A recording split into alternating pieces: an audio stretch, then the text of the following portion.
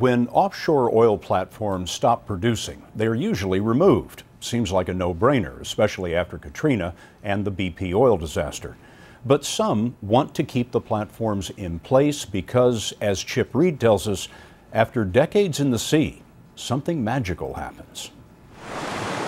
38 miles off the Louisiana coast, this platform stopped producing oil more than a decade ago.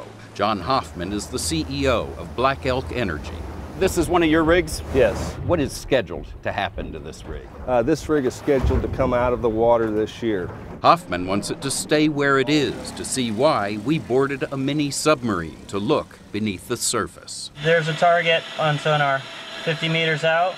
Past the murky shapes of dolphins and sharks, we found an explosion of color and life. We're now 100 feet down, and that is not a coral reef. That is that old, unused oil rig. It's like being in a fish tank. The rig's coral-covered legs attract thousands of sea creatures. It's a magnet for fishermen and known to scuba divers as an underwater Garden of Eden. Is it similar to a coral reef?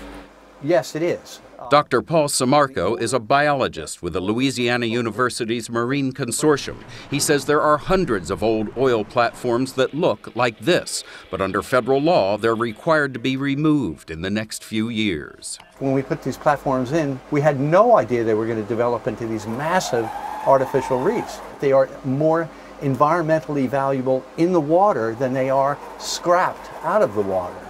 Ronnie Anderson, a fourth-generation shrimp fisherman, couldn't disagree more strongly. So you'd like to see those old rigs gone? Yeah, I would like to see it cleaned up. The Gulf bottom, he says, is littered with old pieces of oil rigs that get caught in his nets. This cost me a night's work. It will only get worse, Anderson says, if dilapidated platforms are allowed to remain as reefs. The oil companies say it's all about the environment. What do you say it's about? I say it's about saving money. If it's going to cost them more money to make a rigs to reef, they're not going to do it. They're only doing it because it's saving them money.